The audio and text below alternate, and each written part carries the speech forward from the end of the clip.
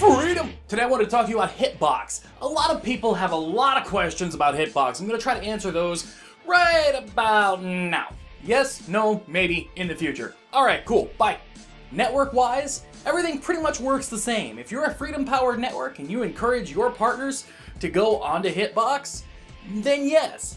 Financially, everything for you works the same. For the partner, revenue-wise, everything works the same. So for instance, if you're on a 60-40 contract, that means that you get a 60-40 split with freedom.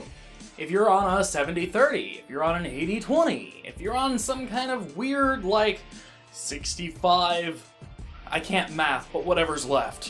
When it comes to signing up, there is an interim solution which you'll find in the description down below that'll take you to a Google Doc where you can sign up.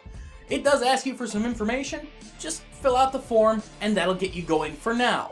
There will be an integrated solution in our dashboard coming soon. TM. Hitbox partners partnered directly through Hitbox do have a slightly different experience, and I'll go ahead and I'll explain that now. If you're partnered directly with Hitbox, that usually means that you average 100 concurrent viewers at any one time. If you're partnered through Freedom, most likely you're a little bit smaller or you're taking advantage of some of the other awesome benefits that we have. The great deal about this relationship with Hitbox is it allows us to partner smaller streamers, which means that there is a little bit of a difference between a bigger streamer and a smaller one.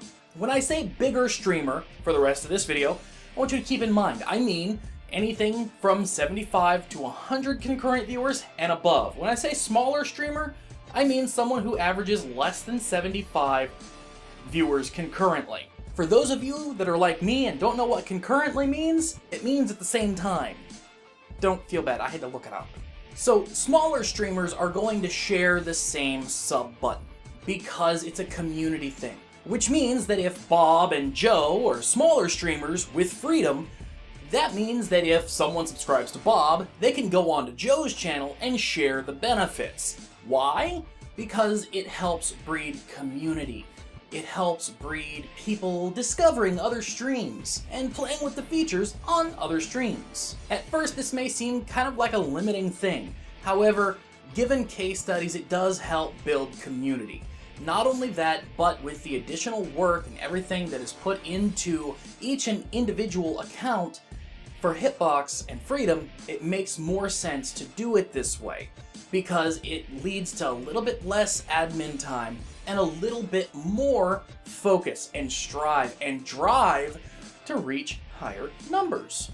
When it comes to custom emotes and things like that, yes, we can do it for the slightly larger streamers. Now keep in mind, this number that I mentioned earlier, 75 to 100, is still 25 fewer concurrents than direct through Hitbox partnerships. So it does help lower that bar so that you can meet your goal a little bit easier. So yes, you can have a custom sub button, you can have a custom emotes, all that stuff, no problem at all, but only if you meet that bar. When it comes to payments, a lot of people have a lot of questions. Luckily enough, it all works the same as everything else through Freedom. It's all paid out through your Freedom ID, which means that it gets paid out through PayPal, just like your YouTube earnings, with the same delay and everything like that. If you're asking about ad formats, if you're asking about how much you get paid and all that, these are all very good questions. Unfortunately, it's just like YouTube, which means it's not going to be the same for everybody, and it's also a little bit hard to tell because you never know what ads you're going to get when, and it's also really hard to tell because you never know what your users are going to do, whether they're going to watch an ad, not watch an ad, have ad block on, who knows? Some of you may be asking, at what point can you contact us to let us know if you've become a larger streamer? You don't. We come to you when we see the numbers.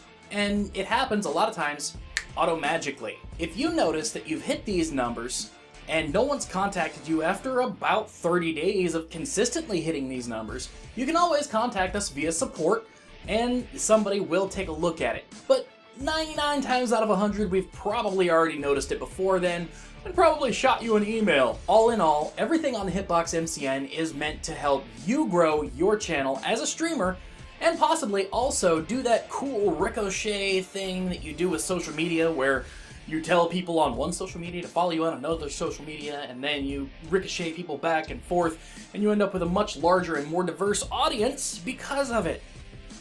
But I shouldn't have to tell you that because you're all YouTubers and you know how that works.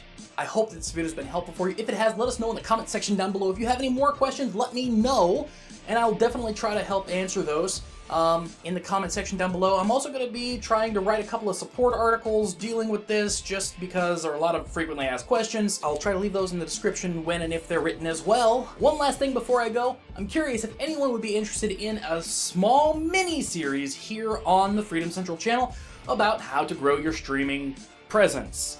I do have a little bit of experience with this. I've been talking to a lot of very large streamers recently, anywhere between, 500 and 5,000 concurrent streamers, and I've compiled a pretty good list of tips, tricks, and things like that I'd like to share with you, but only if you want it. As always, I'm Anthony with Freedom. Like, subscribe, comments please. And remember, believe it or not, I believe in you.